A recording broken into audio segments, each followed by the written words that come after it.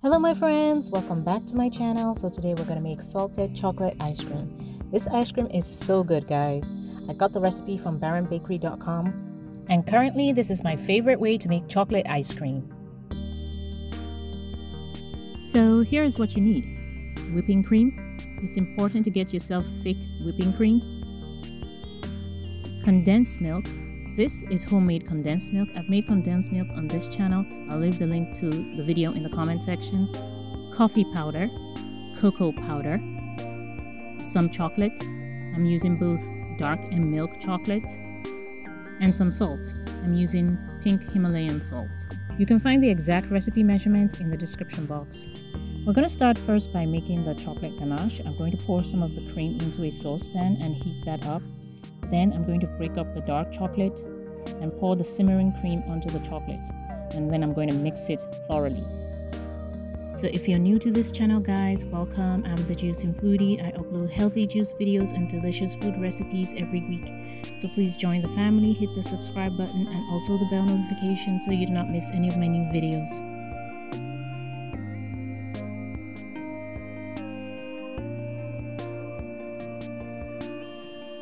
Then I set it aside.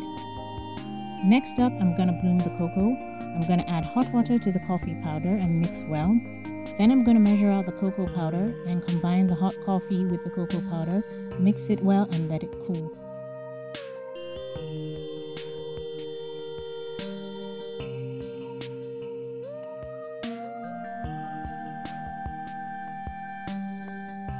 Afterward, I'm going to melt the milk chocolate. I'm going to break it into pieces, put it over a double boiler off camera, and I'm going to melt it, mix it till smooth, and set it aside.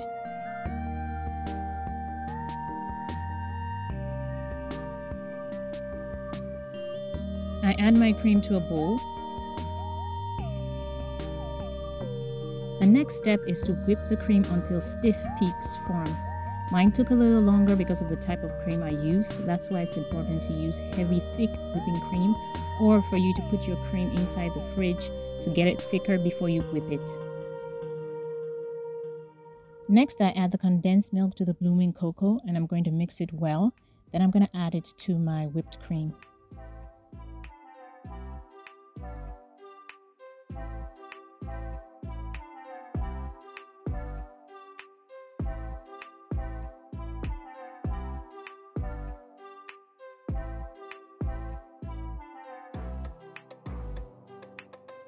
I thoroughly mix in the bloomed cocoa and whip the cream some more. Afterward, I'm going to add the cool melted chocolate and mix that in thoroughly.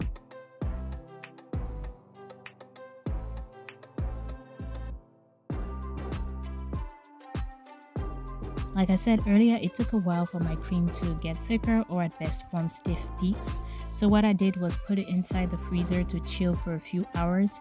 And when I brought it out, it was much thicker. So I whipped it some more. So now I'm going to pour it into my container.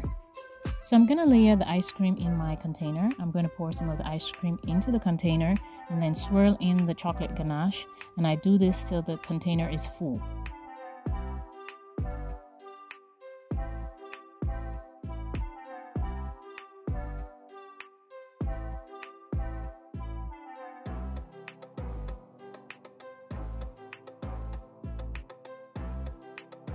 I'm going to garnish with some cocoa powder on top.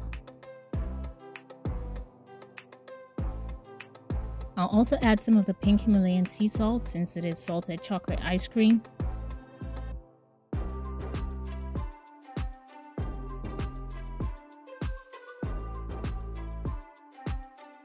Freeze overnight or for at least 8 hours. And voila, guys, we have this nice, yummy, delicious, creamy, salted chocolate ice cream. It is so good, guys. We all loved it at home. I am definitely making this again. It is so good, guys. It is so good. And the salt really gives it a nice, special taste. So please give this video a thumbs up, guys. Share the video and subscribe if you haven't. Also write a nice comment. Are you guys going to try out this recipe? I hope you guys do. I'll be seeing you guys in my next video. Ciao!